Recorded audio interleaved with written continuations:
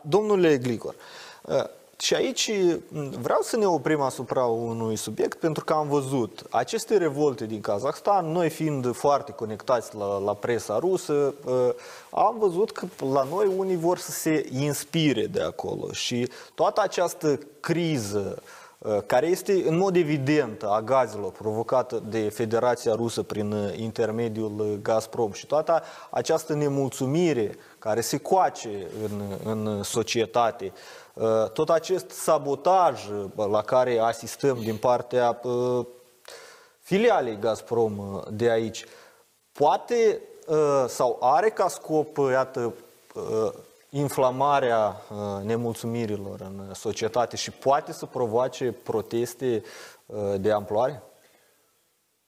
În opinia noastră, deja se tătonează starea de spirit în societate de unele formațiuni politice.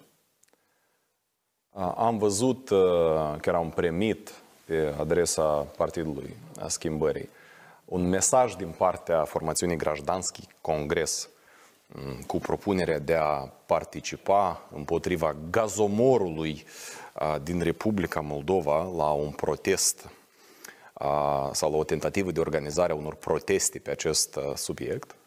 Și aici vreau să fiu cât de clar posibil în postura mea de președinte a Partidului Schimbarii. Faptul că noi criticăm guvernarea pe acele momente care puteau fi făcute mai bine nu înseamnă că noi ne dorim haos și destabilizare. Noi ne dorim o guvernare mai puternică, mai eficientă, care ar aduce bunăstare și stabilitate cetățenilor noștri.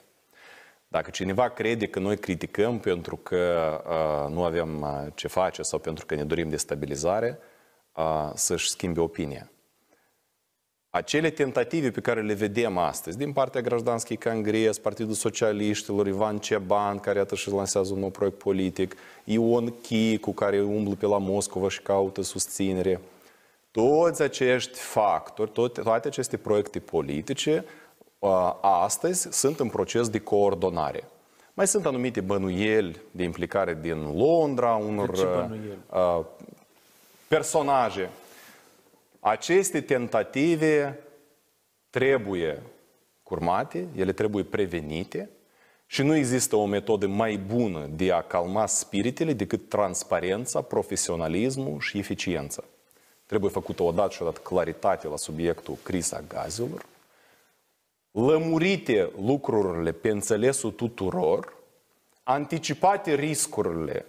Partidul Acțiune și Solidaritate, care astăzi exercită enorma responsabilitate a actului guvernării, trebuie în sfârșit să recurgă la ceea ce se numește analiză sistemică și nu odată în câteva luni, dar săptămânal, zilnic și continuu, și să încerce să înțeleagă că oamenii care aduc critici nu sunt dușmani și nu vor răul Republicii Moldova sau nemijlocit Partidul Acțiune și Solidaritate.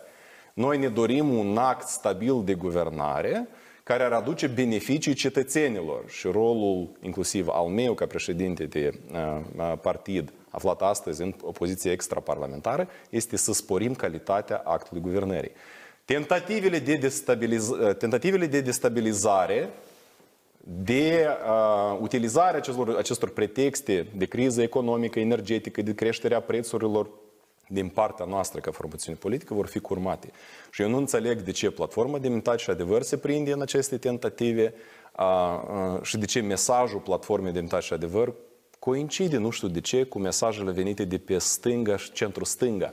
Pe mine personal mă îngrijorează. Faptul că noi cerem demisia unor miniștri care, în opinia noastră, nu fac față funcției pe care o dețin, nu înseamnă că noi ne dorim destabilizare. Invers, situația poate fi stabilizată doar dacă se recurge la corectări actuale și bine Domnule Socor, făcute.